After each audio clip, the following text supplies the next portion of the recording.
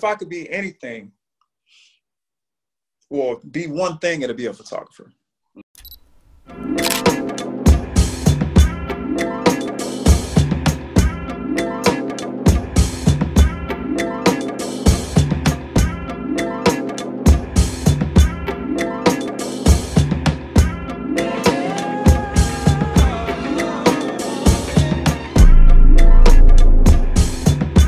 Ain't nobody ever invited me to nothing like this, man. I actually wanted to do this, like interview people.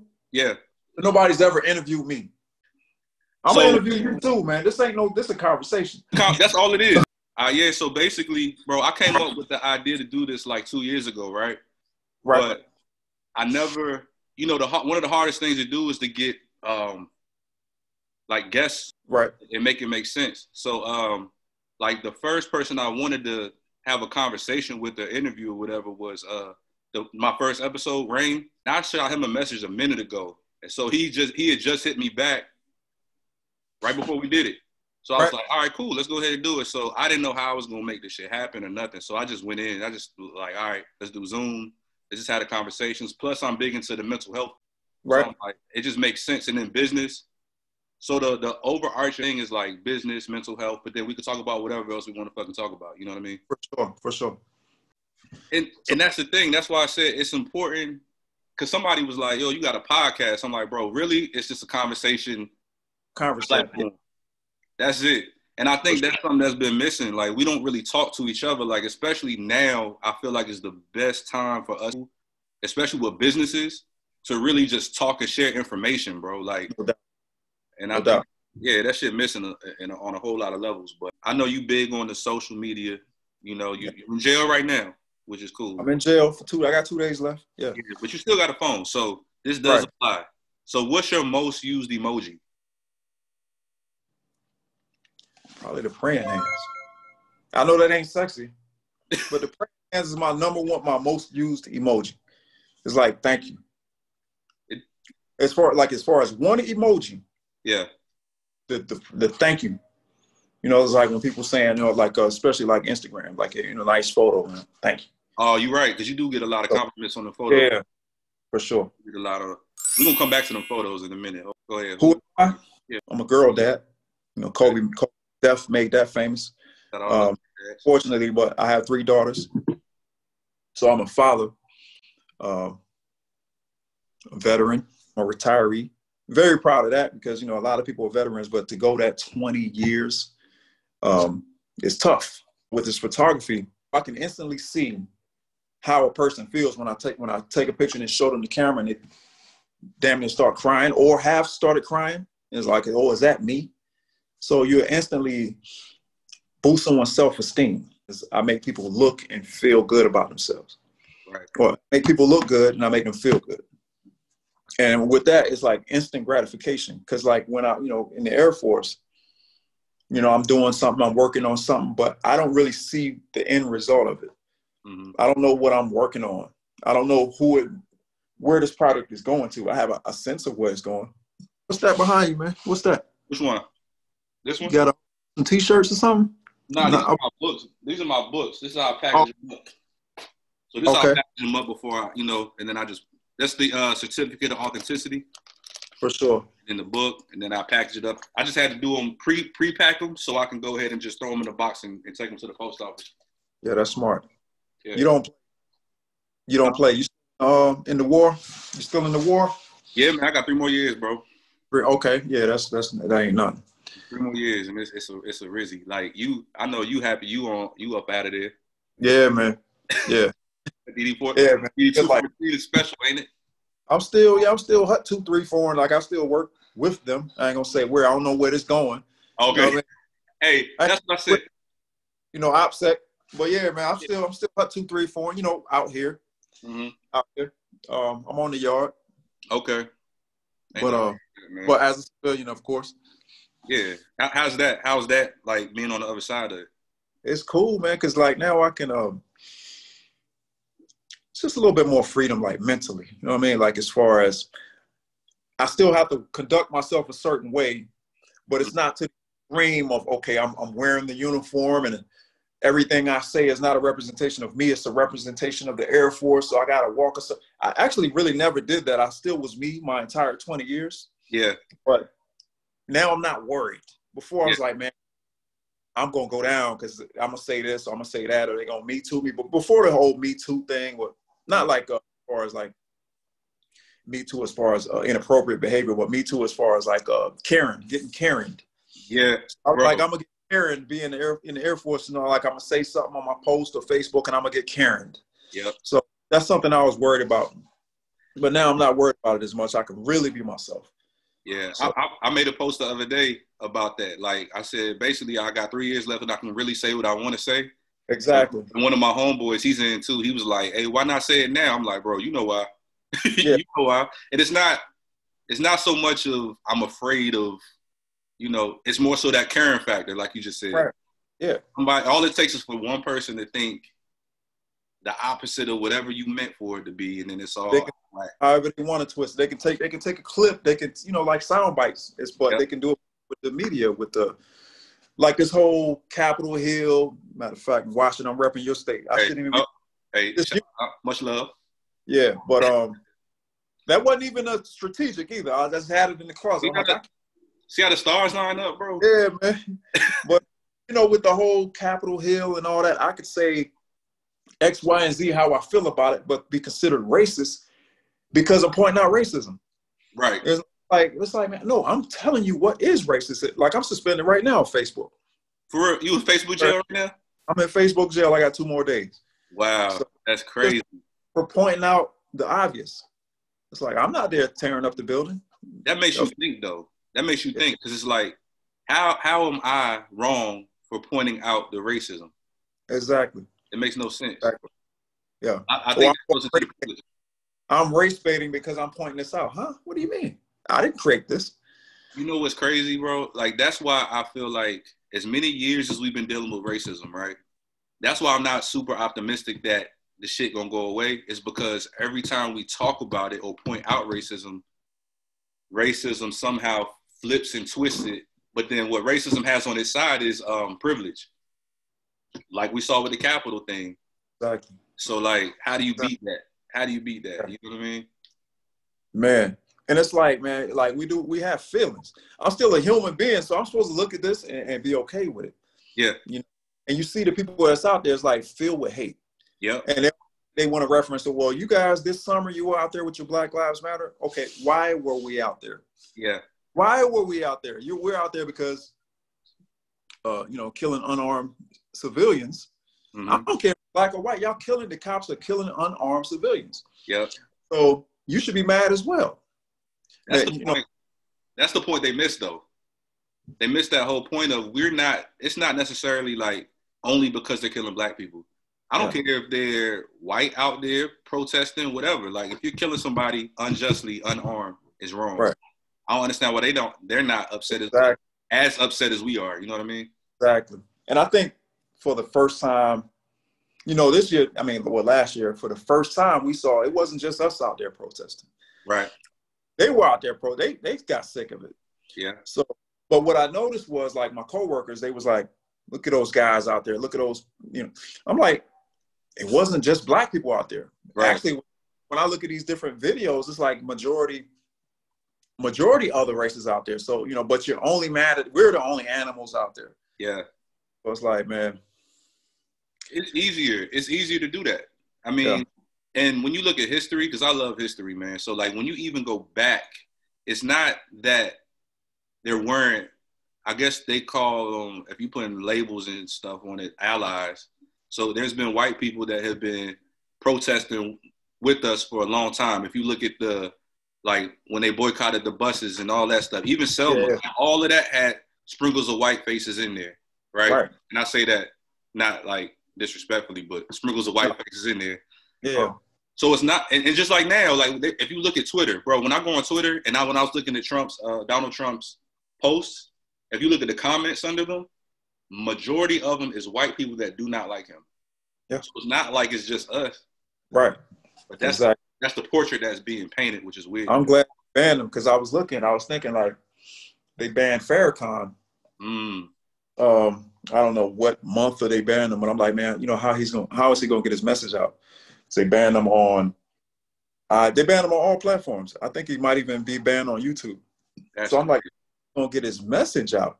But what they did was he was a martyr. I mean, he's still alive. Mm-hmm. But what they did was, okay, now everybody galvanized, and now you have 50,000 other people making videos instead of just Farrakhan. Right. So, your Nuri Muhammad's and your, I can't think of all these other NOY, FOI people. Yeah, it's a lot of platforms out there. Yeah, but you can't shut them down. But also by them shutting Trump down, that could also spawn other millions of people to rebel on social media. So it's like, man, I don't know. I think still want to cut the head of the snake. Yeah, I think you're still gonna have people that are so blinded by whatever it is they're trying to accomplish. Because, bro, to this day, like today, there's people that still think that Trump will win the election. I saw it with my own eye. Like, people were really saying that. It's a chick on Facebook trying to argue with me right now. I'm not going back and forth with her, though. Yeah. But she keeps trying to argue with me right now, talking about I'm blind and uneducated. Trump will become the president again. They already did whatever recounts. Well, what are you going to do? I don't know, bro. That makes me think, though. What do they have up their sleeve? Right. And they're supposed to, how do I have more intel than they do? It's like they're supposed to go back on the 20th. Yeah. They're supposed to go back on the 20th and do the same thing. And they probably have more hundreds of thousands of people out there protesting. Yeah, I was going to say protesting. Yeah. And that's the other thing that gets twisted. It's like some people I feel like people secretly admire us and hate us at the same time. Yeah. And the reason why I say that is because if you notice, they try to utilize the same thing that we say because we're really oppressed, right? We really face oppression. But they manufacture oppression and try to, say they're being oppressed, and then they use the same stuff we're using. Say her name. Whatever. Like, they try the last summer when y'all was protesting, like, so you want this so bad. Why you want this so bad? Yeah. But why were we they never look at the root problem. Nah. Why are we protesting? Unjustly deaf.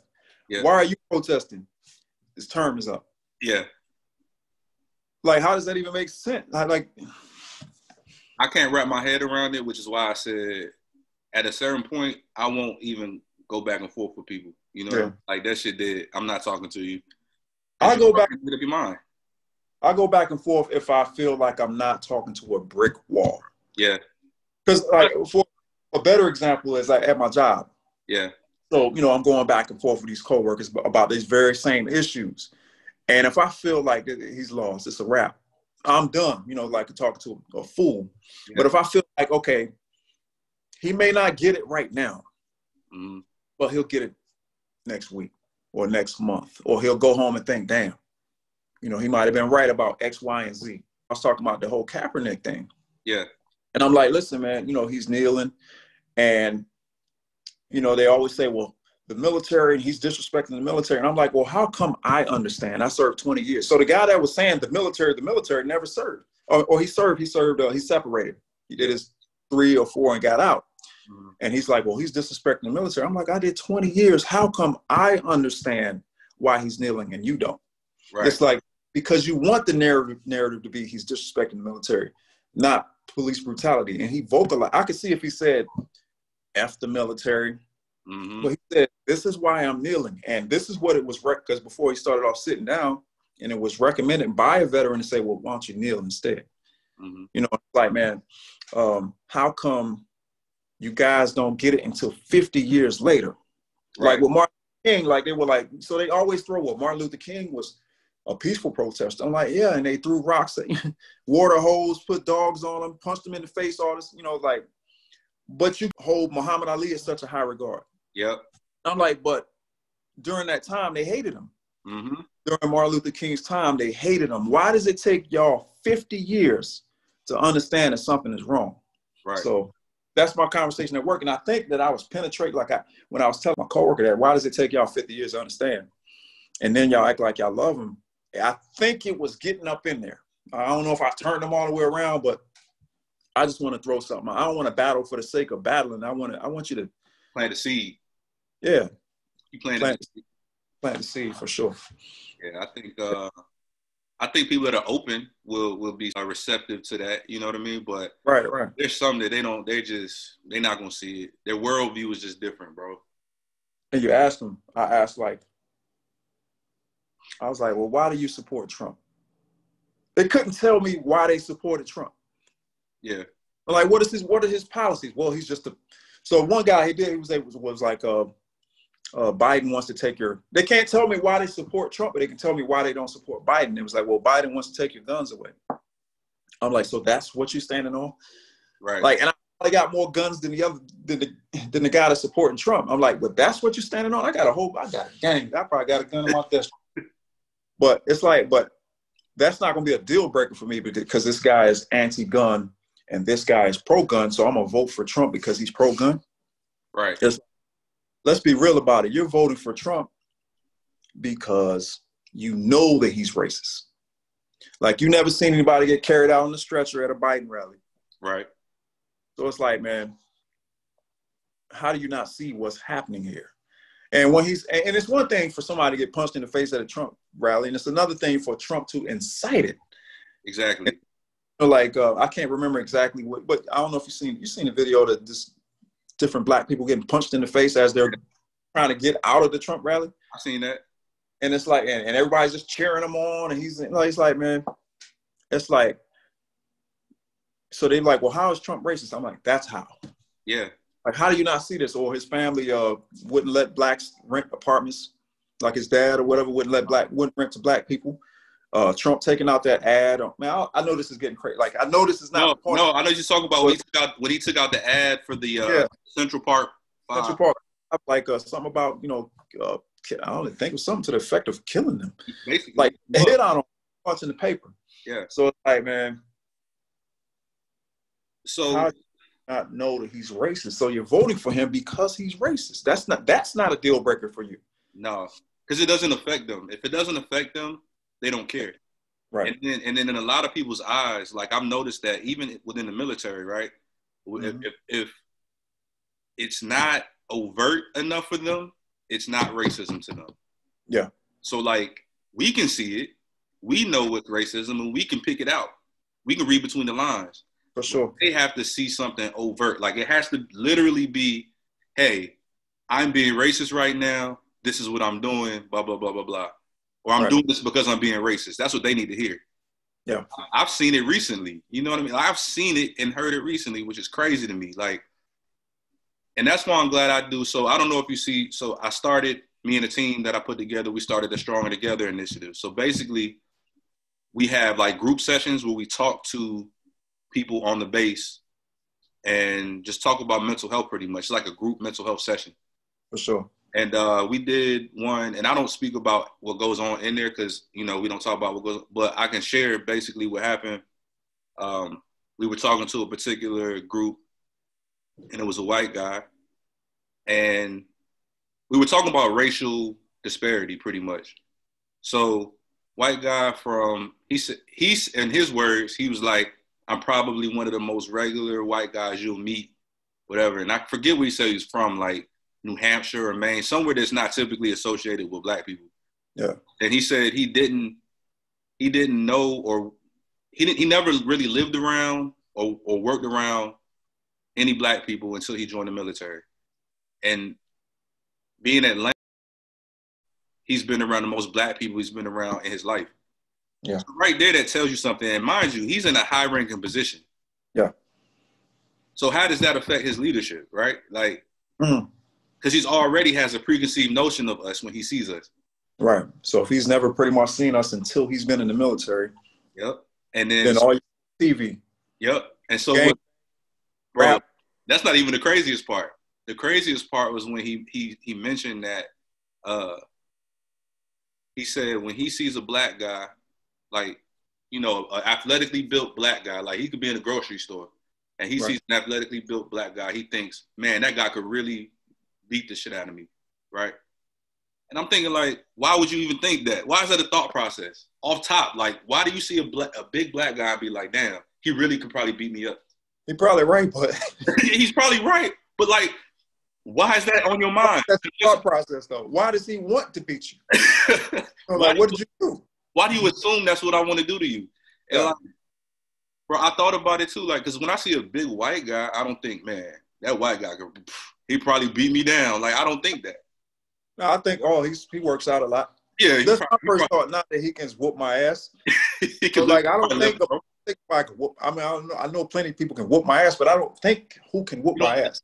Right. It's not daily thought process. So the deeper part of that, because somebody mentioned, oh man, there's nothing wrong with that. I was like, no, there is something wrong with that, and the reason why is because imagine he's a cop. You're gonna think when he pulls the big athletic built black guy over and asks him to get out the car. Yeah. Now he's already on guard. Like, oh, this guy could probably whoop my ass. Like, so now he's a threat. Off the rip, he's a threat. Mm-hmm. And so I just thought about that in terms of, man, that's how he's not the only one that thinks like that. Yeah. How did y'all even get on that? You say he was a commander?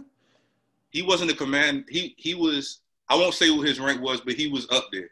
Okay. So the thing is, in the Stronger Together sessions, it's pretty much everybody's just talking about whatever is affecting them. But this particular session, we were talking about racial disparity. Okay, I got you. Yeah, so we were talking about race and, racial, all that stuff. So that was just something that he mentioned. But to his credit, though, he was trying to say that he's trying to get rid of his unconscious bias. Yeah. So, like, he really, I 100% don't think he's racist in any way, but it's just how he grew up. He doesn't really like how he grew up in the sense of like, okay, these are the things I was kind of taught in a way, but I knew it not to be true. So I don't want to feel that way. So I think he's cool, but at least he was honest enough to say that. You know what I mean? Some people won't even say that. That's one good thing about the military. It's like you may be working with somebody that you otherwise wouldn't cross paths with. Exactly. So that's a blessing. And social media is a blessing and a curse at the same, because you're interacting with people that you probably wouldn't otherwise interact with. So it gives people beer goggles too. You know what I mean? They get a little tougher than what they would really be. Because you weigh in Wisconsin, so I kind of like it. What? I kind of like, you being you can be at this internet. I like it when they don't have these private profiles. Like, well, if you're hiding behind a private profile typing all this gangster stuff or all this racist stuff, like, it's like, that's so cowardly.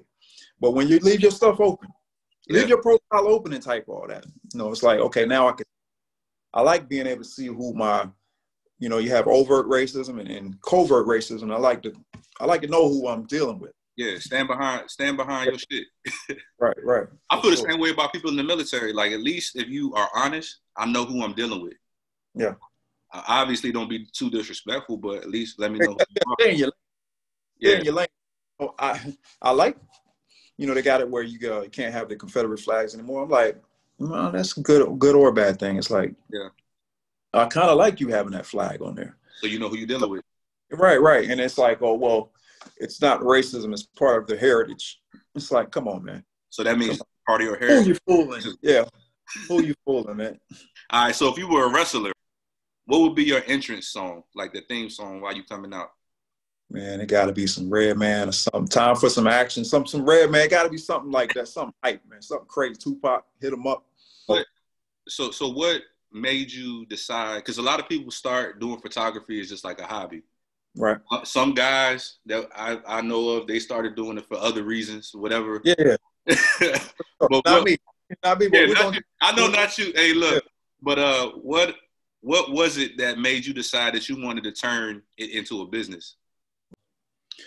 So I started off, I had like a little Sony, the little Sony cameras, like before cell phones were out, but every cell phone didn't have a camera on it. Right. So the little Sony joints.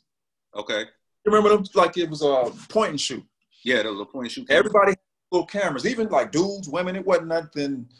We had these cameras because cell phones weren't there yet as far as camera quality. So I had my little Sony joint, and I would take like little selfies. And before it was a word selfie, I would take like little selfies and for MySpace. Okay.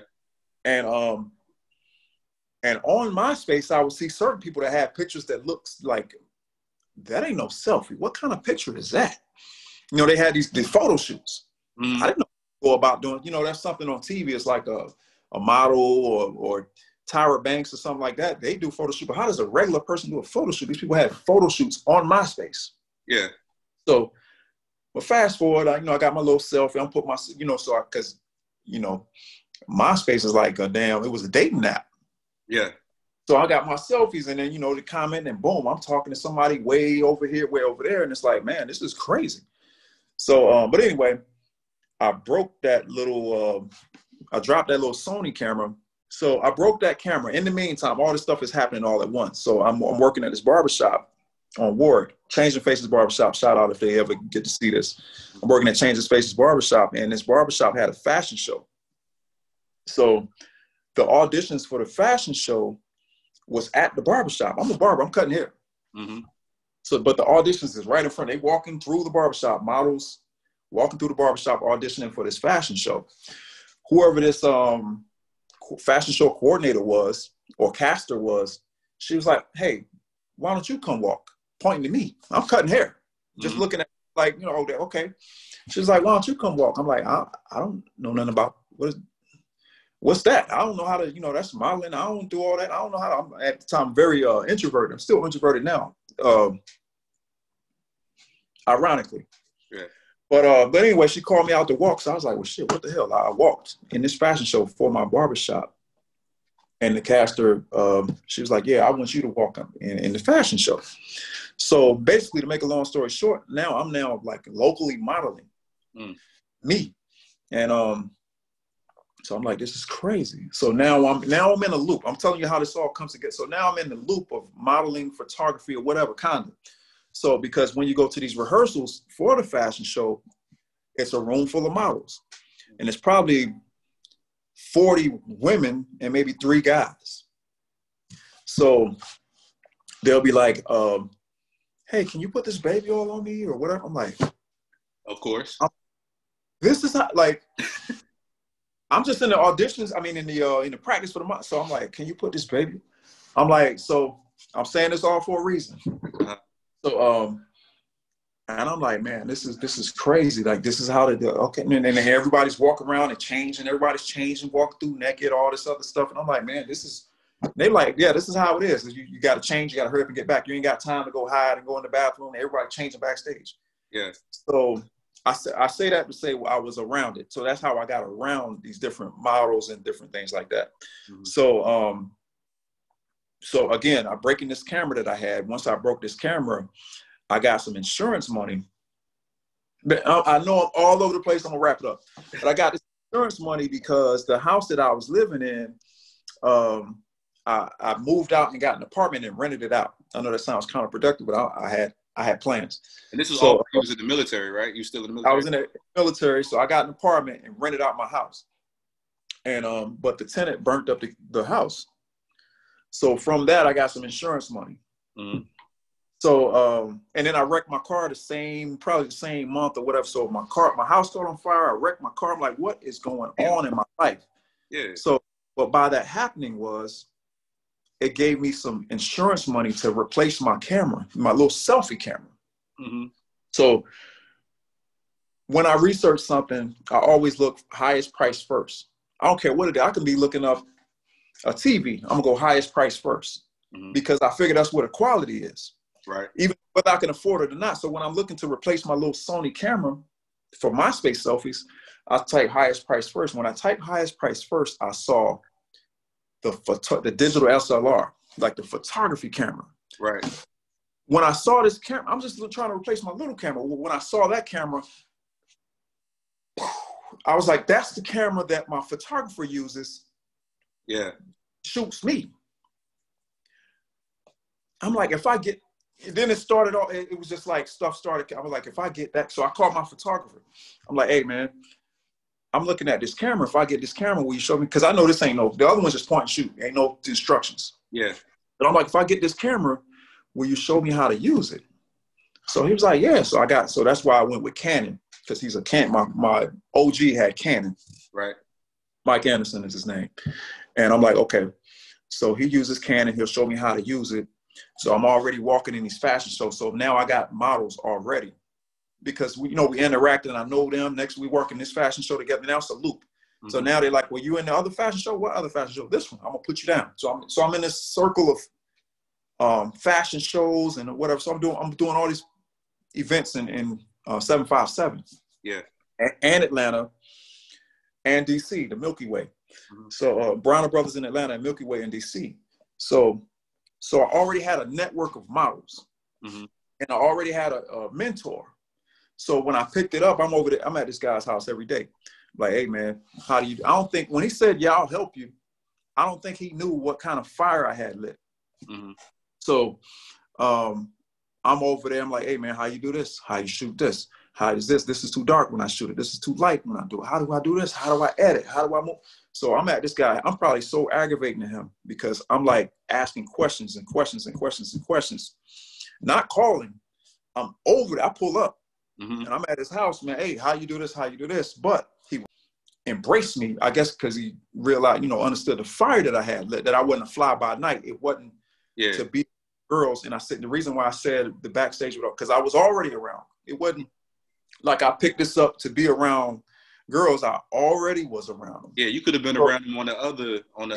So, I'm modeling the fashion, so putting baby oil on my. So it wasn't like that could have been enough right there if that was your. Yeah, I could have just continued to do that. And the only reason I didn't do that because I was 28 at this. I'm already 28 years old at this point. So, and I'm just walking in local fashion shows, and I'm like, but I'm still in the Air Force. I still got 10 years left. I still like, what am I? I'm not getting out because I'm already past my 10-year mark. So, but anyway, to make a long story short, so I got pushed in the pool. He's like, what does that have to do with photography? I got pushed in the pool when I was like 13 or probably 12 or 13. Got pushed in the pool because I was going around pushing everybody else in the pool. Okay. Pushing everybody else in the pool. I thought it was funny. I couldn't swim myself, and I'm pushing everybody in the pool at this pool party. This bully dude, Skimper, Rodriguez Hargett. I'm saying all these names just in case people ever see this. But this bully named Skimper, Rodriguez Hargett, pushed me in the pool. Yeah. And I couldn't swim, and it was like karma. But as he pushed me in the pool, I'm kind of like, nobody's jumping in to help me because I'm pushing everybody else in the pool. Yeah, they're like, yeah, that's what you get. He pushed me in the pool, and now, holy shit, oh, okay. I figured it out while I'm in there. Nobody wasn't helping. I could have died, sink or swim. This is a real life sink or swim. So I'm like, okay. I'm doing this thing to stay up. Doggy paddle jump. I can do this till I get to the edge. Yeah. I say that to say this. So I'm at the shoot with this photographer, one photographer. He's doing a photo shoot of his own. He says, hey, shoot this real quick. I'll be right back.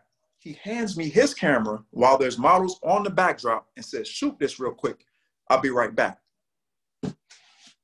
I got models in front of me. I ain't no photographer. I'm just trying to learn. Yeah. He pushed me in the pool. I see what you did. Yeah. So I'm shooting, got these, not no amateur, like these, I got models in front of, he's already the biggest photographer in Virginia, top 5 in Virginia at this point. And I'm a nobody. Nobody even knows I'm a photographer yet. I'm still the model. Right. So, and Barbara and Air Force, all that type of stuff. So when he did that and he came back upstairs, I didn't know what he was doing at that time, but it clicked in. Oh, so when he came back upstairs, I had some great photos. But he already set the settings and I wasn't moving settings around. He handed me the camera with the settings already set, but I was able to frame it a certain way. And that's a big part of it too. The angles and all that. Yeah. The angles and frame it a certain way and connect with the model. So from that moment, now there's no fear. You want to prepare first before you do this. Everything I wanted to do, I want to prepare before I do it. Like I wanted to do a YouTube channel. I was like, well, I got to prepare first. I got to get the lights first. I got to get I got to get this, go in. So there was no preparing. So at that point, it's like, yes, still prepare, but if I keep trying to get everything perfect before I begin, I'm never going to begin because I'm always say, well, yeah, but I need another desk. Oh, well, I need an iMac. Well, go in and build as you go. That's what I say. You get lost in the planning stage. You know what I mean? Lost in the planning stage because you want everything, because you do have the knowledge to plan, but then you over plan and then you never start. So with me, I'm going through that right now where I'm doing the photography, but like I said, mention YouTube. I'm gonna get back to the other thing, but it's like, man, I want to do the YouTube, but I need another mic, and I need to, I got to get Final Cut Pro first, or I got to, man, start the damn thing with my phone. People love you. They don't necessarily, love how great your production is. They will appreciate that, but they love you. Exactly. So that's what I'm going through now, and just remembering those principles from starting with photography. But to make a short story long, or a long story short, how I got into photography was walking into fashion shows, breaking my camera, house catching on fire, wondering, and I'm like, why is this happening to me? Why is my house catching on fire? To get the insurance money to start the photography. Why did I wreck my car? Gave me another car. Like destroy and rebuild. Everything. So it's like, happened to you. Why am I losing my house? Why am I losing I got all that stuff back tenfold. Right. You know what I mean? I never would have got another car. I had a 94 Accord, and I would have been driving it to this day. See? But it wrecked, which caused me to get to upgrade. Yeah. So that's a good story / lesson on, because a lot of times we think when things happen to us, right, it could be something bad, and we think, why is this happening to me? And then get down about it. But glass half full, it's all for a reason. Like all that worked out in your favor in a way. So you ever seen that meme? It's a meme like it's Jesus. That's a touchy subject. Yeah. But it was Jesus. And he had this big old teddy. We know why this is I can go into why this is a touchy subject, but he had this big old teddy bear behind his back. You seen this meme? I think I've seen it. He's got this big old giant teddy bear behind his back, Jesus. The little girl's got a little teddy bear. Jesus is asking her for the little teddy bear. Like, oh, give me the little teddy bear. She's like, don't want to give it up.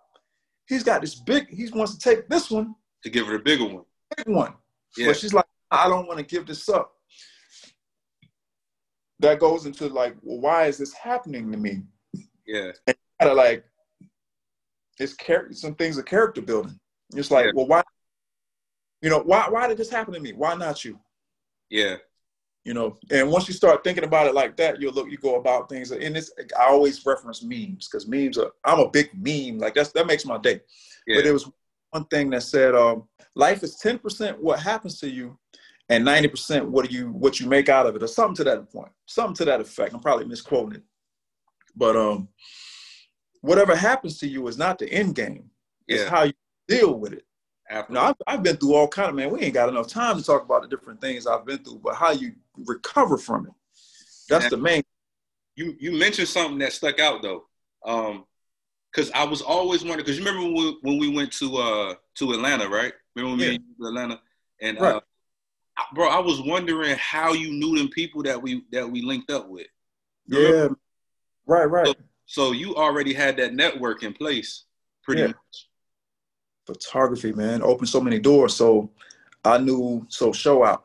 Yeah. We shot, and we were the first photo shoot in his studio. Like, he had his new studio in Atlanta, whatever. I'm the first photo shoot in that studio, because he came from 757. So they all moved out. That's the number one hub. People move to Atlanta, Charlotte to expand. Yeah. But yeah, I knew him from photography, and photography has opened up. So I know you because of photography. We've been in the Air Force at the same time. I didn't know you. Right. Photography is like damn near like sports. You know what I mean? Like it's like I'm having conversations with people that I wouldn't normally, like the Air Force. It puts you in conversations where people you probably wouldn't have a conversation with. Yeah, typically. So, as a result of, that's how I know them through photography. Yeah. Hey, that was crazy too, because I don't know. Were you in that conversation with when we went to Atlanta? We was in that studio. It was a guy. He was from 757, and he was coming up with a TV show. It was like about some mermaids or something like that. Yeah, for sure. You know what I'm talking about? I remember. Yeah, I don't know if did they follow through with that. So they sent me the script for it, but I had to deploy, so I ain't get to do it. Yeah. But when I think about that script now, bro, I laugh because I think about the whole premise of the whole shit, and I'm like, that shit would have been crazy. The basis, the foundation of it, it seemed like that might have been something that was trendy. Yeah, at the time. Yeah. Yeah. But, staying power or something like that, how could you go 7 seasons with that? Like, what, 7 seasons of, I don't want to go into the whole, because I don't want to misquote what the basis of his show was, but 7 seasons, I was like, come on, man. I'm gonna tell you what it was. Because I told somebody else about it, and she started laughing because she was like, how would you pull that off? So basically, it's 2021, and we're very progressive. Right. So it was like it was a gay series. I don't know if you knew that. Gay. Oh, G-A-Y. G-A-Y, yeah. Okay. So like which I have no problem with. The mermaids, the mermaids. We always, I ain't got no problem. Yeah, I ain't got no problem with it. We passed all that, yeah. Yeah. So anyway, the main character, it was basically everybody was gay in the whole thing. So it was like, then I was going to be in it, but it wasn't that I was going to be a character that was, like it had nothing to do, I was just going to be a media personality. Yeah. But I'm not going to lie to you. I kind of thought about how would that kind of like, you know what I'm saying? Like people be like, oh, you got to do a explaining after that. You got to do a whole lot of explaining, disclaimers and stuff like that. So I'm like, yeah. Maybe it was good that didn't happen at that time because I'm just starting doing whatever I want to do. Whatever people see me in first is what they're going to associate me with. Right. So, yeah. Anyway, that was crazy. Exactly. And I've seen someone break that. Like, now, I think about things and then my mind goes in different places. But a friend of mine, O'Shea. Yeah. You know O'Shea? O'Shea the model? I've heard of him. I don't know him, though. I don't know him personally. Yeah, he did Love and Hip Hop, and I guess part of his script was to all the stuff was planned out. Part of his script was to act like he was broke and ask his girl for some money or something like that. Yeah. And then for the longest time, people associated him with that. With being broke. He broke through and just made that like he passed all that, and that was like, and he's escalated from that. But that's probably a rare occasion that you can break through that, because again, people are you're gonna get typecast, and people are gonna associate you with the gay guy or the whatever the role may have been, and that's you. Now you can't do nothing else because everybody else you can sell 1 million records or publish 1 million magazines. Well, yeah, this is the gay guy. And that's what I was saying. So, but yeah, unless you're extraordinary, like some sort of reinvent yourself, and that's my partner reinvented himself. Like he was associated with the Love and Hip Hop something, and now he's reinvented himself into this super mega personality. Yeah. So I don't recommend doing that. Doing what you figuring out your path first. Yeah. It's okay to turn stuff down. Yep. Yeah. Not because of the content, but so you don't get typecast. It's like start off with a slave movie. Like, how all black people got to start off doing a slave movie or something like that. But anyway, that's a whole nother conversation. Now, yeah, how do you come up with the concepts though? Because I know you make anything from somebody sitting in the bathtub eating pizza with wine on the side to laying in the desert naked. You make all those look good, man. How do you do that? How you come up with the concepts for those? Man, some of it is like daydreaming. I'm sitting at work like, man, what if I'll have so it's like building. So the platform is the desert. So right. I'm like, okay, I got the desert. Like I know we're shooting in the desert today. Right. Or whatever that, it could be planned for 2 weeks ahead. But I'm like, okay, on this day, we're shooting in the desert. So I look at the desert, then I look at the model, then look at the desert, then look at the model, and then I say, okay, it's already established. She already looks how she looks. It's already established what I'm working with here. Yeah. Let's say Kendra Jackson for everybody know Kendra Jackson.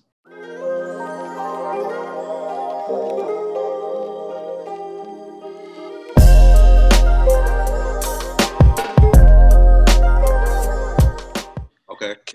For example, so Kendra Jackson, I was like, okay, she looks this way. This is her facial features. This is how she's built. This is how the desert. How can I mesh these two together? Right. And to not make the location overpower the model, and not make the model overpower the location. Because you have this dope location, you don't want it to be just about the location. Mm-hmm. You know, you don't want someone to, so basically, so I try to mesh those two together. So how can I make her one with nature? Try to find that balance, yeah. You know, how can I make these people be one? So that's like it's just like building blocks. So from there, so then like, so I'll think of certain poses in my head. So I have like 5 or 10 poses in my head for her to do. Then I won't reinvent the wheel. I'll give my sources up because I don't care. If they're looking at this, then they can get something from this. So my source is, I'll go to like Model Mayhem. Mm-hmm. And Model Mayhem isn't as prominent as like Instagram, because Instagram just blew everything out of the water. But Model Mayhem was this modeling site. You familiar with Model Mayhem? Yeah, so back when we used to do the magazine a lot, magazine, I would look at Model Mayhem sometimes. Yeah, I would go on Model Mayhem, and it's kind of hard to navigate through because I can't just type in, you know, Instagram, you can type it, you can look at a hashtag and go through whatever you're trying to find. Mm-hmm. Well, Model Mayhem is not as easy, so you have to find a picture kind of like what you want. Yeah. So I browse through Model Mayhem and I'll find like a desert shoot. And then I'll click on that, and then from that picture, it might have a list of 50 other, you know, the blue list that'll be like nature photo shoots, models in nature. So I'll click on these different lists on Model Mayhem and then look through it and see, okay, is there something better than what I'm thinking in my mind? Right. So I'll have my own poses, then I'll have something that they might have did, and then I'll send the model like, hey, we can do this, but put our own spin to it. So I don't reinvent the wheel. Right. Because you can't think that you're the first person to do something. Because when I first started photography, I'm gonna wrap it up. But when I first started photography, I thought that everything I did, that I was the first one to do it. Mm-hmm. But social media wasn't as a giant as it was. So I would do stuff like, oh man, you know what? It'd be dope if I had a model with some caution tape. So I have a model wrapped all a whole bunch of caution tape. And then when social media, like once I saw everything else, like Instagram, and then I saw, okay, well, I didn't invent this caution tape. There's thousands of people that's already done caution tape photo shoots. So you can't think that you created something. Of course, there's something I might have dreamed of, and nobody can. This came through my dream. I know this ain't for you. Yeah. But a lot of times, if I get creative block, then I'll go look for other ideas and mesh my ideas and put it together and send it to the model. And I'll say, like, put a heart on everything that you like. And if whatever we match up with, then we shoot whatever she hearted. Okay. So basically that's my process. Looking at the model, looking at the scenery. Are we shooting backdrop today? Are we shooting location today? How do I want to see you out there? Yeah. How do I want to see you? How does the world want to see you? Right. Because I look at it like, okay, well, I want you posed like this, but the viewer will probably want to see this particular pose. Yeah. So it's like, we cater to the viewer. Do we do our own thing? Sometimes I'll do my own thing, or we'll do our own thing. And sometimes we'll cater to the viewer might want to see this. Okay, we need them likes up. We need them likes up and them shares up and them follows up. So we're gonna put this out right now. Yeah. Okay, now we've built this up. Now we can kind of do more creative stuff and show like versatility. Yeah. So, well, one thing I notice is and when I think about how because I'm as an artistic person, right? Yeah. You are able to capture the art using the human body. For sure. And so you kind of tiptoe the line because, you know, in American culture, we're not as progressive when it comes to certain things. Like you have some photography on, you know, that you've taken where some people could look at it and be like, oh my God, like you got her showing this and that, right? Because, you know, when you go overseas, they don't really give a shit about that. Like that's PG to them, or probably that's PG to them. But here it's TVMA over here. You know what I mean? Right. So basically, like, what gives you I guess you could say the vision or the fuck it to just go ahead and do that? Well, I've been like reported enough. Like, again, I'm on suspension right now. Yeah. So reported enough to kind of know what I can get away with and what I can't get away with. Okay. So as far as censorship goes, I'm like, listen, man, not because I sat there and read the, you click accept. What are you going to do? Not accept? You got to click accept for all these different, when they come out with these different rules or whatever. So I never read the rules, but I know the rules from getting reported.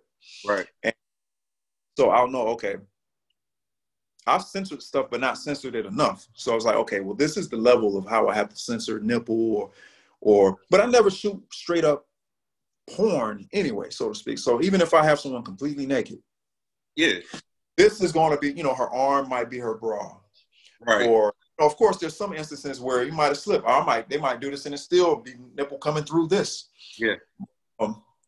But for the most part, I'll try to, and I'll say to them, even if you cover up, don't cover up as if, oh my God, I'm naked. Mm-hmm. Cover up, play it off. Right. Use your arms as your bra. Use your leg as your underwear. Right. That way it doesn't look like, oh my God, like someone bust in while you're in the shower. Don't cover up like that. So even if you cover up, make it sexy. There you go. Make it on purpose. Make it look like you don't give a damn. Like, yeah. Right. It comes across, I'm telling you, it looks artistic. They look comfortable, which makes the viewer comfortable. Well, it's a snowball effect because people want to shoot what they see. Mm-hmm. So if I do one of those and then someone might be looking at it thinking, damn, I want to do a shoot like that. Let me go to him. Right. Because the way he shoots it, it's not porn. Right. So I get into that like, hey, I get the messages like, I only want to do this particular shoot with you. Or this photographer's been hitting me up to do this, but I'd rather do this with you. Right. So, and then it's also vibes.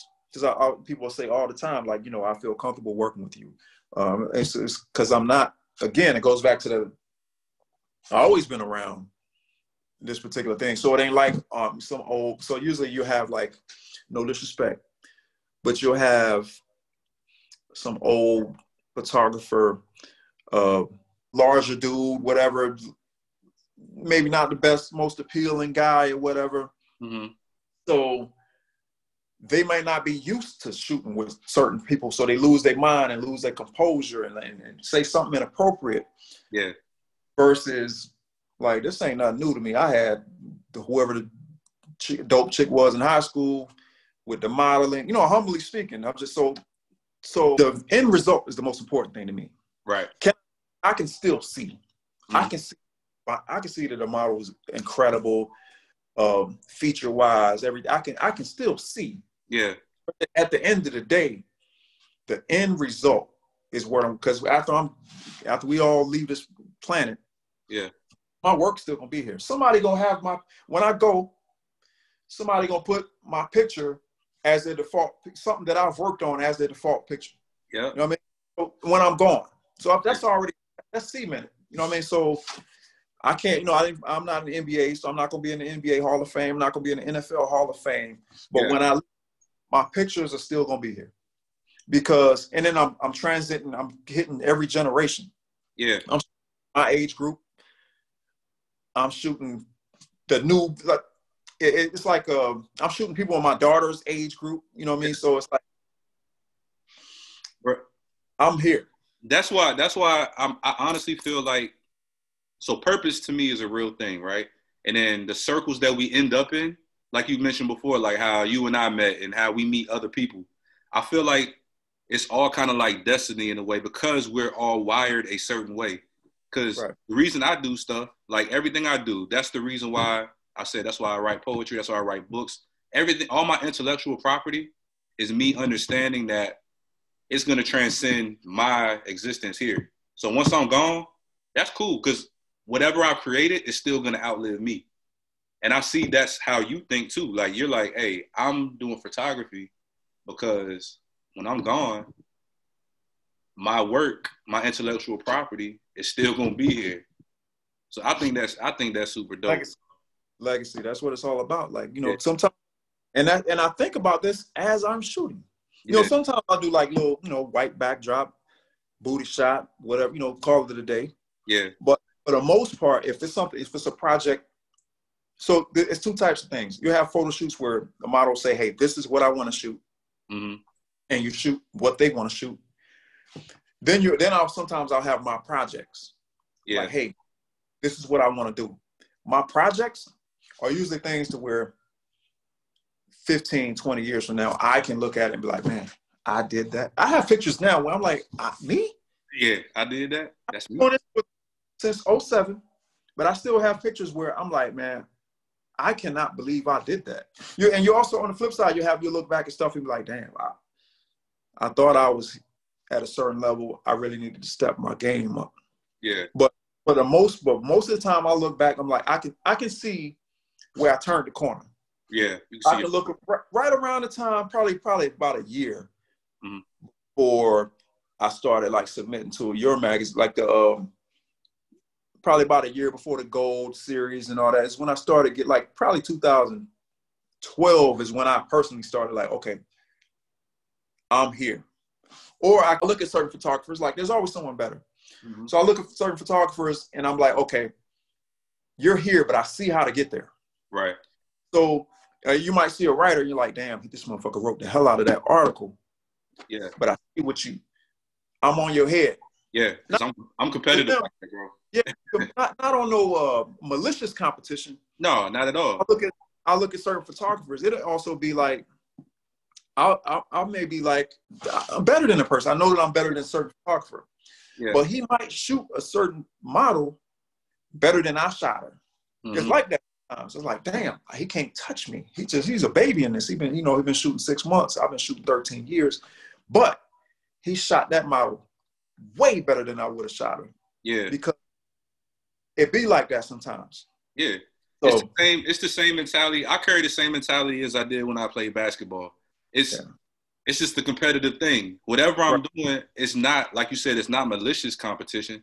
I just have to walk into the room feeling like I'm the best at whatever my craft is. Now, I guess realistically, I hate the word realistically, but realistically, this guy might be better than me. He might write better than me. But guess what? I'm going to work on my craft. I'm going to look at what he's doing, and I'm going to be on them hills. Right. Be on his head. It's going to make me better. You know what I mean? Right. So I've seen you in action. I've seen you, in a session, the one when we was in Atlanta, Yeah. And I saw how you kind of directed the model, that relationship with you and the model, right? And you said before, when you were cutting hair, before you really started, you were very introverted and you're still introverted. Yeah. So for anybody that is a photographer now, how do you come out of your shell, and how important is it to have that relationship to be able to direct the model? I think I referenced 3 points, significant points where the shift was with those things. So I was like an apprentice. So I didn't mind reaching out. That's one reason why I got to a certain level. I have no ego. Still don't have no ego. Mm-hmm. I know who I am, but I don't have no ego. Right. So I would reach out to these different photographers that's already the tools. It was like, now everybody's a photographer, right? Mm-hmm. At the time where I got into it, it might have been about 10 photographers in 757 that was worth mentioning. Now there's probably 50 in the 757 that's worth mentioning. So do the cameras getting more available? But anyway, to get to your point was I was an apprentice for this photographer because I'm asking him questions. I'm accompanying him on shoots. And the way that he's directing these models, I saw what he was saying and what he was doing. Mm-hmm. And the main thing was, it wasn't more so about pose like this, pose like that. He was making them laugh. Whatever they might have been feeling, they might have been nervous or shy themselves, and when he made them laugh, they became comfortable. And now we can get past all. Now pose like this, do like this, So making them feel comfortable. I might have to become a comedian for 4 hours. Yeah. So that's one thing. So that's one aspect where I remember like there's a shift. And then probably about 4 years later, I'm on a shoot, and now I'm starting to smell myself, like humbly speaking. I'm like, okay, I'm here now. And but I had this photographer come in and use my studio, and I'm like, I kind of like what the other guy like, yeah, go ahead and shoot. And when he shot this model, I shot her and then he shot her. Mm-hmm. He had her kikiing all over the floor and all over the place. Oh my God, I love these pictures. So baby, I got outshot in my own studio. Hey, he was Kevin Hart out there, John. Huh? He killed me at like a rap battle, and he killed. I was competing with him, but he came to my studio and outshot me in my studio, and had the model all over the place. You like that?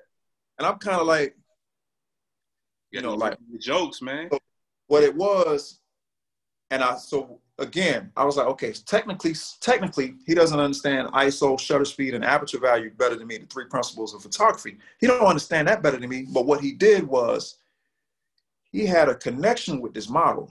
Mm-hmm. So by him developing this connection with this model, then he was able to outshoot me, even though I was more technically sound than him. Yeah. So then I was like, I can't just be a glass and plastic in a backdrop. I have to be shooting with me has to be an experience. Right.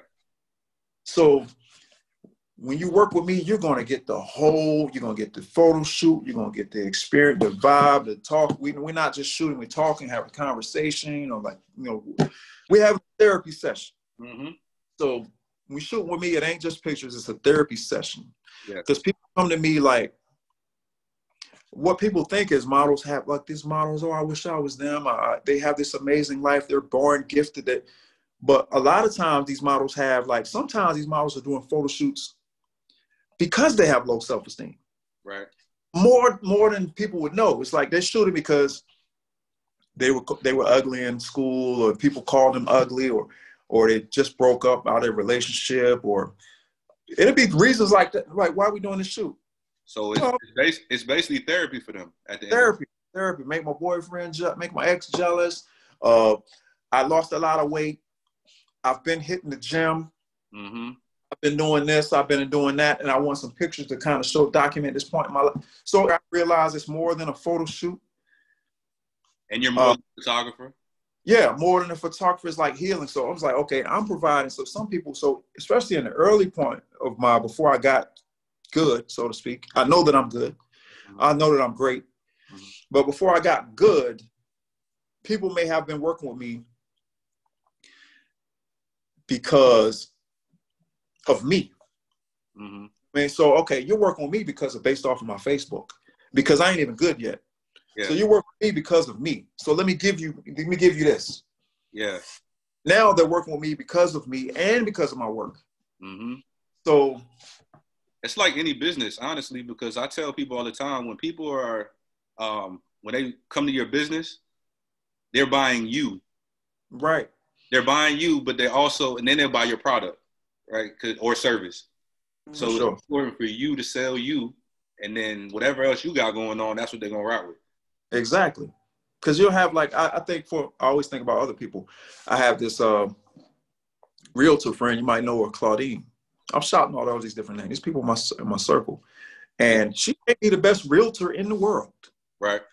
But she's the best person. She's the best personality. Mm-hmm. Now what's trending is like this guy, where the money reside. Where you seen that? What is it? Go where the money reside. You got to look at it after. I'm going to send you a link if I find it. Was this car salesman, like one of those, not a huge dealership salesman, like one of those car salesmen with the, 90% interest. Yeah. 8,000 down on an 82. That type of dealership. But his personality, he was like, in 2021, we're going where the money reside. Where the money reside, and he got this whole song and went viral from this song. So people are going to go to him, to his dealership, to buy his car because of his personality, not his knowledge on selling cars. Right. Yeah. So that's what I want. But I want to get people both. Come to me because of my knowledge of photography and because it's an experience. Yeah.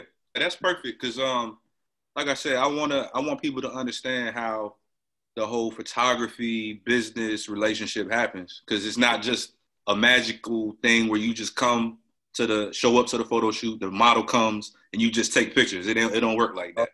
There's a discussion. So with me, what I began to do, you learn as you go. So what I learned, it was like that. It would be like, okay, I got a photo shoot. Like, actually, I have a photo shoot at 5 p.m. I got plenty of time. Today, I have a photo shoot at 5 p.m. today. In the past, it will be, I have a photo shoot at 5 p.m. They show up, and then we start shooting. Yeah. I learned that that's not the way to go. I learned that, okay, you have a photo shoot at 5 p.m. on the 10th. We're going to have a discussion throughout the week. Right. Like, okay, what did you decide on what you're wearing? Okay, what's your first look going to be? Okay, send me a picture on a, throw the outfit on the bed so I can see what colors you have, so I can know what kind of backdrop to put up. Is everything going good? We still feeling good for the shoot? Do you want to reschedule? Like, it's an interaction throughout the week. Mm-hmm. Because if we're not having that interaction throughout the week, we show up and it's kind of like awkwardness. Right. It's silence. Nobody want to talk. Yeah, we don't awkwardness is kind of like, okay, is this good? So we've already been talking a week, 2 weeks straight, right? Exchange ideas. So now it's like two friends about to do some work together. Mm-hmm. So that it's just establishing following, establishing a rapport prior to. Right. And that's crucial. If the person has time to, you probably can apply it to your own thing. Like you got an interview or I don't know if interview would probably be the best thing because you need them to bring because you talk about certain things and then save that for the interview. Well, I'm gonna tell you where I learned how to do that. So it was probably around the time that I did when I had you come with me to do the interview with John Carlos. Yeah. Because the weird thing is, so first of all, people ask me how I get interviews like that. I just have a lot of fuck it in my system. I just reach out to whoever I feel like I want to talk to. And if they reply, they reply. If they don't, they don't. Whatever. You know what I'm saying? Right. I sent him a message. He called me like probably the next day.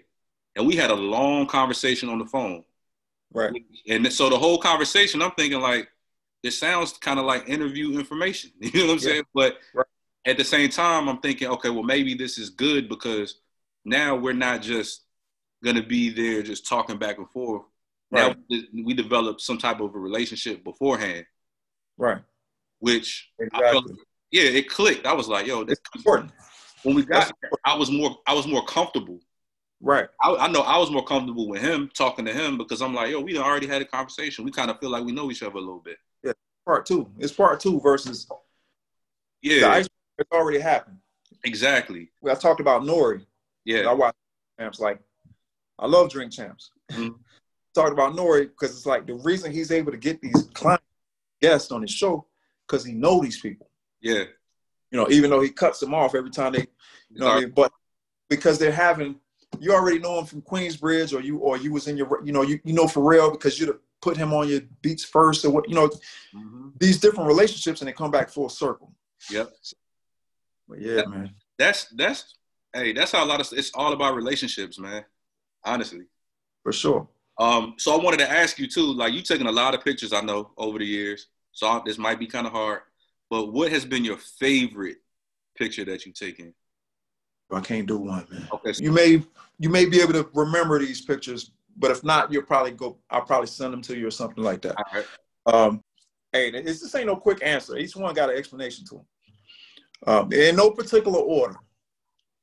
For the models and the listeners, no particular order, really no particular order. But one that sticks out of my mind is this model, Curls I Do Adore. Can't think of a real name on the top of my head. No disrespect, but I know who you are. Curls I Do Adore, because I remember people's social media names. There's this picture with her flipping her hair up on a gray backdrop. She has on a purple dashiki, a yellow dashiki, and a green dashiki. It's not really those colors. I changed those colors. One of them is real, and I don't know which one is the original, but I changed two of them to be different colors. But she's flipping her hair, and it's showing in stages. So like she's here, and here, and here. 3 different pictures flipping her hair. And that one really sticks out of my mind because it's like the hair. This is before, now it's the weave era and the straight hair and the well, it's kind of a mixture of both. Now it's the natural hair era and it's still the weave era at the same time. Yeah. But the fact she had her natural hair, a freeform afro doing this, it was very important to me because it's like I can put this on my wall, going back to the legacy, I can put this on my wall and my daughter can be proud to look at it. Yeah. So that sticks out. Another one that sticks out, this one going to be kind of long-winded too. I hope you ain't got nothing to do. Nah, you good, bro. I'm here. Another one that sticks out, the Native American photo. that we did with our friend. Oh yeah, I love that picture. So now the reason why I'm long-winded about this, because when I did it, I just thought it was an incredible photo. She's mentioned that her grandmother was Native American, and just the whole elements of what we had to go through it was cold. It was super cold that day, snowing. So we're doing an implied nude in the snow with just a Native American headrest on. Yeah. And the picture was so innocent because she's not posing. She's not looking at the camera. She's just like in nature doing something. Like she's in nature, like holding on to a tree or something like that, but not connecting with the camera. It was kind of like we peeked in on her. Right. That was one shot. That was one shot? One shot. One take. I did. I sound surprised, but knowing her, I'm not super surprised. Yeah. She's super dope in front of the camera. One shot. Yeah. Now we did that. Put it this way. It was the first shot. We did other shots. Mm-hmm. That was the very first shot. And then I took some others and I took some others. We probably did like 10 total because it was cold. And she's completely nude in the snow. So we took like 10 shots total, but that was the first shot. Okay, come on. We got it. Bro, I'm gonna tell you, I thought that was edited like that. One take Jake. That's crazy. One take Jake. And but it's bittersweet because I got so much flack years later. Not that the first time, put it out, boom, it's the best thing I ever did. Everybody loved it, went up. My stock went up. It developed the relationship with her and I are working together on a consistent basis. But about a year and a half, no, about 4 years later, I reposted it. Mm-hmm. For a difference of 4 years. This is how important. A difference of probably 4 years later. I'm not getting the same reception. I'm like, why am I not? So I'm getting like, she's not Native American.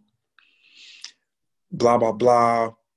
You're disrespecting the headrest.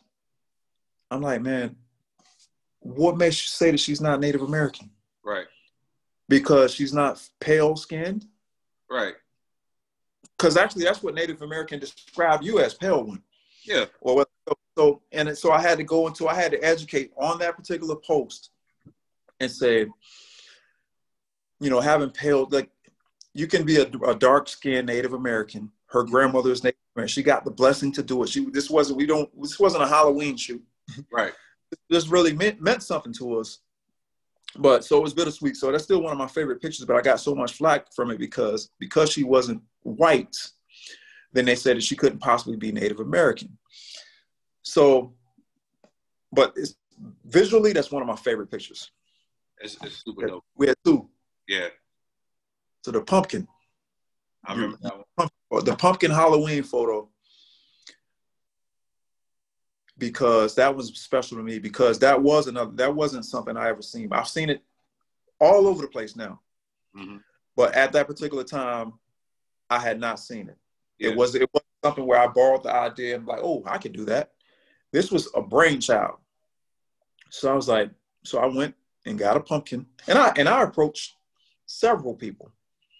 So she doesn't even know this. I approached several people about this. Fallon is her name. I approached several people prior to Fallon. Not because I preferred to shoot other people. It was just like whatever came to my mind first. Yeah. So I was like, I'm gonna do this and I'll do it with first person that came to mind. Mm-hmm. And some people, when you give them ideas, they kind of slow motion with it. So because you know the response. Like say you ask someone for an interview and they're like, yeah, let me know. Yeah. Like, no, I just asked you, do you want to do an interview? And your response is, let me know. Right. No. I just let you know. Like, or whatever it is. Like, yeah, hey, I'm trying to go to the Nationals game? Yeah, let me know. Yeah. No, I'm telling you right now. I'm letting you know right now. So I would reach out to people and be like, hey, I'm trying to do this pumpkin thing. You're going to have a pumpkin on you. You can know the type of responses you're getting. It's kind of like, I'm at the point now where I don't really get blown off. Yeah. But it'd be like the response didn't have the same energy to it. Yeah. She had the right energy to the response. Like, oh yeah, shit, let's go. Right. So shit, go get this pumpkin. What's the farm fresh? Mm-hmm. because all the grocery stores are different across the country. So Farm Fresh, does that still exist? Nope. Farm Fresh is gone. Back to that farm. I love Farm Fresh. Yeah, the chicken is, yeah, but yeah. Chicken. Man, but then so I go to Farm Fresh, good old Farm Fresh. They had the wood floors, and I'm like, man, it was the target of. You have Walmart and you have Target. That was the target of grocery stores. Yeah. But anyway, so Farm Fresh, I go there, I get me a pumpkin. I knew I wanted the pumpkin to look like Jack. What's the dude? The Nightmare Before Christmas looking. Can't think of the guy. Yeah. But the pumpkin is based off of the Nightmare Before Christmas type of design. I think his name is Jack something. Anyway, the guy, the Pirates of the Caribbean director, and that guy, he draws these skinny. Anyway, people know him. Yeah.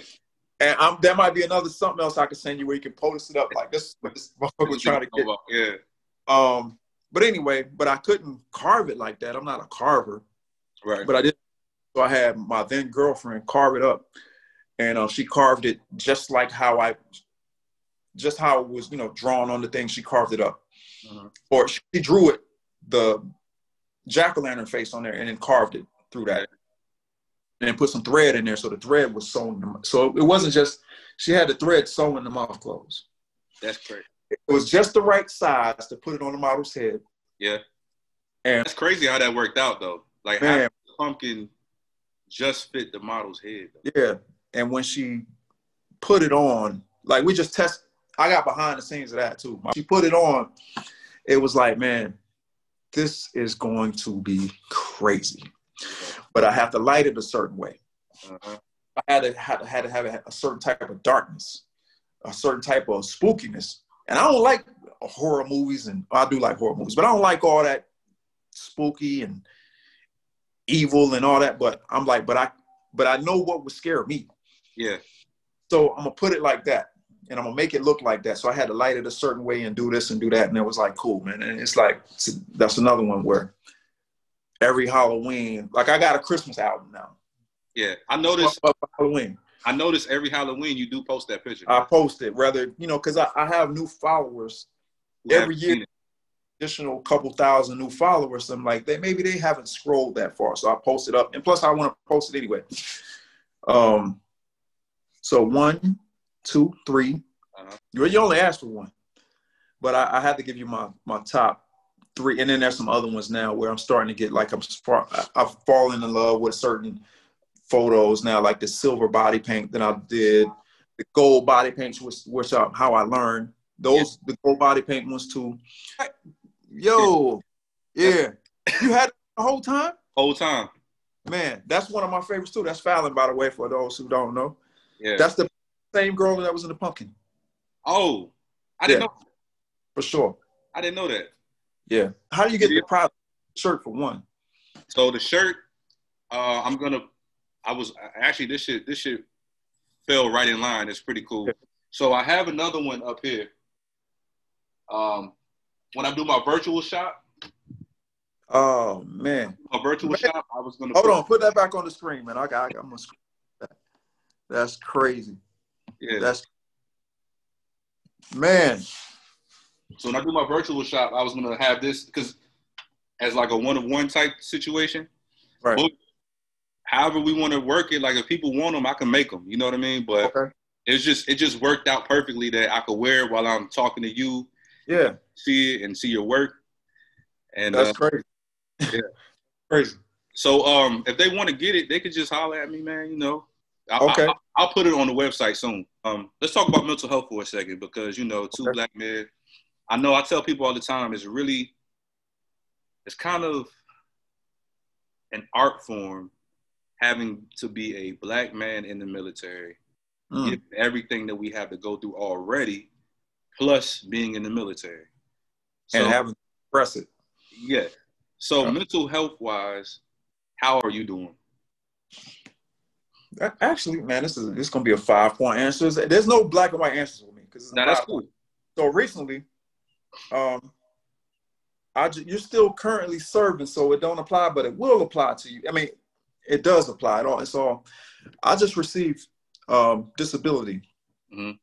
I was already getting disability, but I just got an increase, and for PTSD. And I'm gonna be 1,000,000% transparent about this. There's a lot of people that go around faking and pretending and trying to do this to get this disability. So I have real things that I've seen, and without, I still know, even though I'm not in the Air Force anymore, I still know, like, OPSEC and security and whatever. But basically, to make a long story short, I used to prepare these security briefings. I had to put these videos together of different strikes that they would do overseas. So I would see these different attacks. So basically, I'm preparing these slides for the commander to do his little meetings or whatever. And I'm seeing these strikes on, I'm not gonna go too far into it because it's still, there's still a sensitive matter. Right.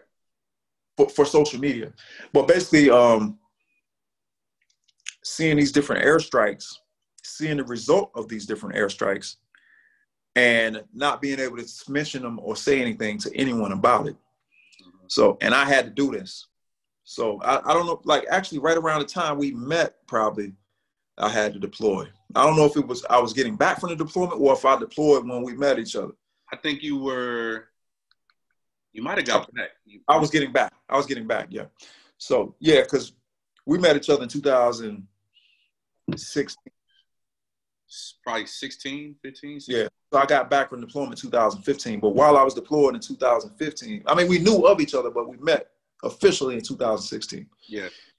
But yeah, so basically not being able to talk about, because in the military, you can't really talk about certain things. You can't, getting better now, but before you couldn't because you're concerned about losing your security clearance, or you're concerned about them putting you in some nutty bin, or different things affecting your career. So you don't want to say that you're mentally affected by something because you don't know if it's going to, everything is boards. Like, is this going to mess me up on the board? Is this going to mess me up with my EPR? Yeah. Is it going to mess me here? So you want to always be like, I'm on up and up. No, everything's good. Yeah. Everything's good. Now I'm good. How was your weekend? Good. Yeah. How you doing? How was yeah. Yeah. Because you don't want to say, man, my dog died.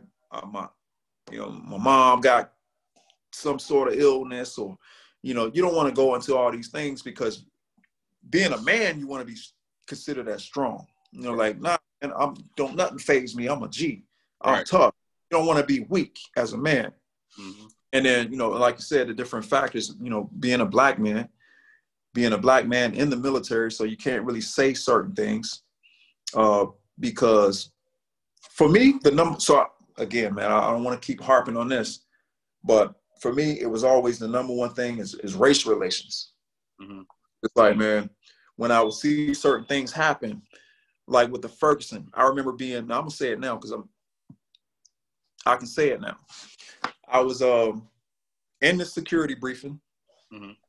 and at the time there was some stuff going on in Ferguson. You remember with the Mike Brown, with the whatever lemonade tea that he cigarillos, whatever he took out of the store, whatever he did in the store, and got killed, and he was laying out in the street. And now the Ferguson protest happens.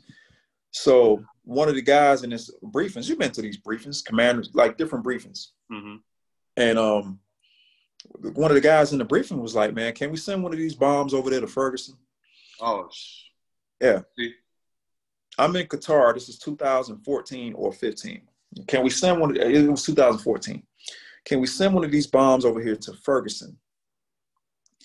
And I got to sit there in this meeting because I'm military too. And I got to sit there like. And not say nothing. And not say nothing because, or I can say something and get some repercussions. Right. Or because these are higher ranking officials. Right. So I'm in this colonels, nothing less than a master sergeant, other than me up in there, nothing less than a master sergeant. I'm only there because I'm preparing the briefing. Mm-hmm. And it's like, man, these guys don't give a damn. It's like they don't give a damn about us, but I got to sit here because he outranks me by 5 ranks. Right. How do we deal with it? Let's talk about solutions. Yeah. So how I deal with mental issues. That's a bad term, mental issues. I don't have no mental issues, but how I have, you know, different things that I go through.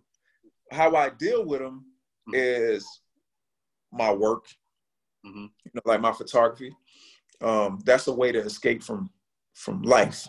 You know, I'm able to create. I control this world. You know, that world, that life. I can't control what's happening on Capitol Hill. I can't control racism in the military. But what I can control is how this picture is going to come out. Right. So I deal with it. So basically, but for others people, everybody don't have photography, but how other people can deal with it is whatever you do outside of your 9 to 5. You know, because there's some people, it's a blessing to have something else that you're passionate about, because some people just have a 9 to 5 and then they go home, get something to eat, go to sleep, 9 to 5, go home, get something to eat, repeat, wash and repeat, rinse and repeat. Groundhog Day. We have something where we do our 9 to 5, then we come home and put damn near that same amount of time or more into our craft, and it gives us an outlet. Yeah. So what I would say to other people is find something that you love, you know what I mean? And then there's recreational games, like video games and things like that. But find something that you're passionate about. Something, what do you love? Whether it's giving back, whether it's, I didn't find what I loved until 28. You know what I mean? So people think, well, what am I going to do? You don't have to necessarily have to know what you want to do in your life at 18, 19, 20. I didn't know what I want. I was in the Air Force. So I already had a job already. So I had my, you know, security. Right. But I didn't know what I wanted to do with my life. I was a barber 5 years into my Air Force career, and I thought that that's what I wanted to do for the rest of my life. And I did. I really loved it. But the one thing about barbering was, I do have a point with this, but one thing about barbering was this affects my community. What I do, I love it, and it affects my community. Right. With photography, I do it, and I love it, and it can stretch. Somebody in Afghanistan, somebody in Russia probably was on my page today. Right. You know, and probably save. I look at my insights, and you know, I got X amount of saves on my work, and it's like, man, who is out here saving my work? But if I'm barbering in my neighborhood, you know, I affect this kid in my neighborhood's life, which is great. But where does it go past that? So this is something global. So find something that you do that can either affect locally or something that can transcend globally. Something that you can be passionate about, and that will take your mind off certain things. Right. Because you can't just go to work and die. Right. Is there a specific or a certain way that somebody should go about creating their business as a photographer? Like, because people love to talk about LLCs and all that stuff. I have my own thoughts about that, but that's the topic of the LLC. Man, people like, I always reference memes, man. I'm sorry, there's a meme like I was gonna get my 9-month-old some Jordans, but he told me, nah, get your LLC instead. Bruh. Your 9-month-old said what? Right. First of all, this LLC, man, it's $50. I don't know what it is now, but when I first got mine in 2007, it was like $40 or something like that. So they're acting like this LLC. If you buy Jordans, you can't get an LLC. If you buy a TV, you can't get the LLC. Listen, man, you can walk and chew gum at the same time. Not one or the other. Right. You can do both. So, but as far as the business aspect of it, I would say get your ducks in a row. I'm thinking as if I could do everything all over again, even though I wouldn't change a thing. But if I was guiding someone else, I would say the technical aspect of it, the LLCs and all that, yeah, that's fine and dandy. First, perfect your craft. Perfect your craft. I'm not saying going out because there's legal aspect, the limited liability. So there are legal aspects of the LLC. It's not just something a tax thing, or it is a thing. But the number one thing is perfect your craft. Perfect your craft.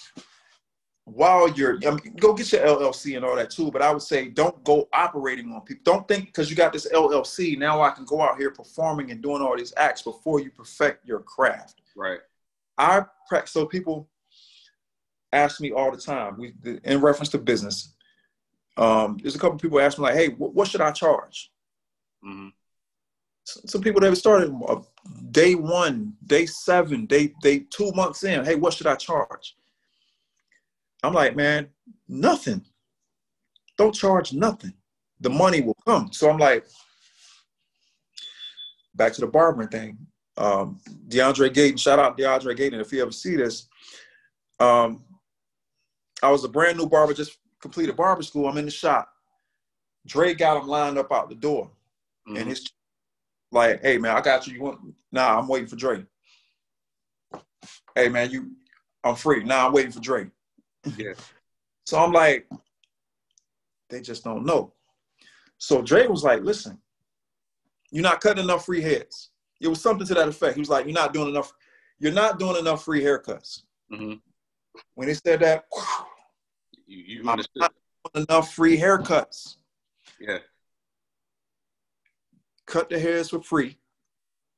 If you blaze it, they're gonna be back. Mm-hmm. So to anyone that's like, so there's people like, well, what should I charge and different things like that, man, do some free photo shoots. I still do free photo shoots. I don't have to, yeah, but I might shoot such and such for free because she's gonna be back. Right. And when she come back, now I can name my price. Right. I mean, so that's one aspect. So LLC, yes, get your LLC, but don't get your LLC and think you can take off running with any business. Like, oh, now I got my LLC. Now I can start tattooing somebody on the side of my. No, man. Yeah. You know, you still want to be safe. So perfect your craft. Understand. Do research. You know what I mean? As far that's the number one dismissive thing to say. People are like, well, do your research. Yeah. But do research. I've watched to this day. I don't have as much time as I used to. But I watched hours upon hours. So once my mentor couldn't get me to, he was able to get me to a certain point. Mm-hmm. You'll have mentors or different people you look up to, and they can only get you to a certain point. Mm-hmm. Because depending on your fire, you know, you might be, they're here and then they can teach you something and now you're here and you're satisfied with that.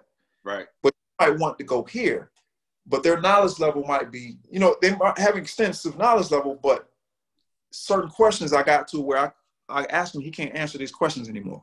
Yeah. Hey, how you do this? Man, I don't know. But when you're first starting, he can answer every question like a kid. Right. You know, Mom, how I do this, Dad, how I do this? Oh, X, Y, and Z. Up until about 7th, 8th grade. How do I do this homework? Up until about 9th, 10th grade. After that, you can't help me no more. Right. Now I go to this level. So I learned everything that I could learn from my mentor. Once I got to the point that he couldn't help me, no disrespect to him, but my fire was so crazy. You can't answer every question I got. Mm-hmm. So I got to this point, and thankful that he got me to this point. Now I'm jumping on the YouTube.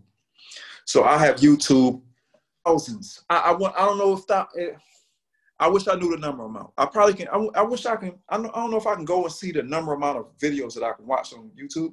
Yeah. But I'm interested to know how many hours I have spent on it. Yeah. Watching photo shoots, watching Photoshop, watching posing tutorials. I don't have to pose, but I watch posing videos. Yeah. Just learning your craft. That's the number one thing in business. All the technical stuff don't mean nothing if you're out here making mistakes that you can't recover from. Right. So people, like I got my business license. Yeah, you got your business license. Yeah, you got your business page. But what about the actual business? Yeah. Are you able to provide the service that you're announcing? Yeah.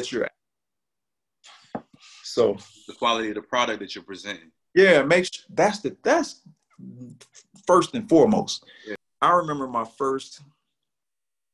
I probably charged $20. It was a photo shoot. She was like, "What'd you charge?" I'm like, $20.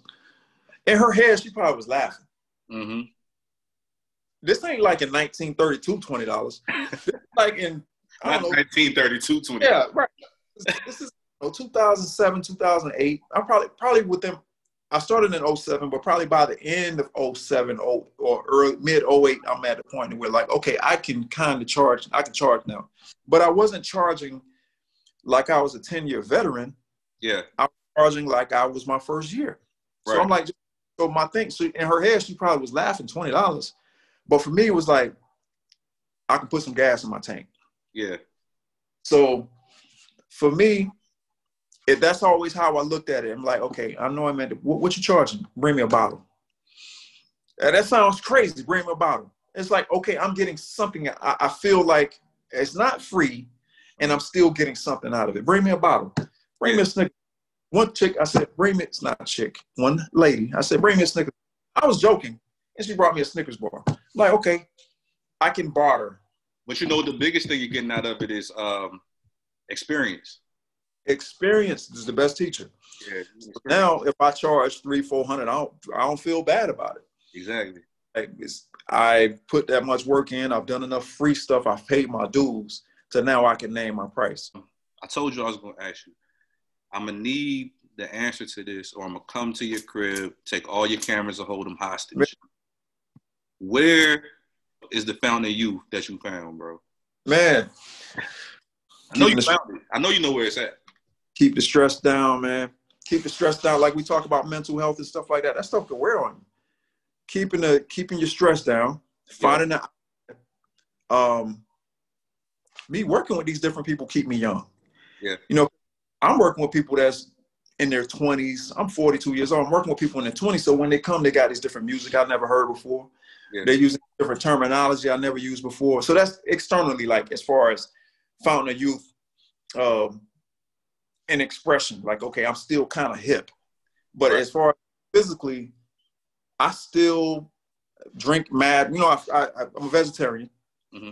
I've been a vegetarian since June 2017. So going into my 4th year being a vegetarian. Water. I always drink mad water because I ain't know a whole lot about health, but I know that I need water. I know that's the number one thing. Drink water. So I drink a gallon of water a day. Stress down. Drink mad water. Now I don't know what else to. And then genetics. You know what I mean? So. But those are two good things, though. Right. And laughing, like, you know, because you see me on social media, people are probably like, how does he get away? I'm on social, I don't care. Yeah. I'll say because it's all jokes, man. It's all jokes for one. And then two, no one on there, my mom's not on my social media. Mm-hmm. Everyone else after that, if it ain't my mama, mm-hmm. I care about how you feel about me or I care how my mother thinks of me, and I care how my daughter thinks of me. After that, I don't care what y'all think of me, because at the end of the day, you don't know that I'm a 20-year retiree. Right.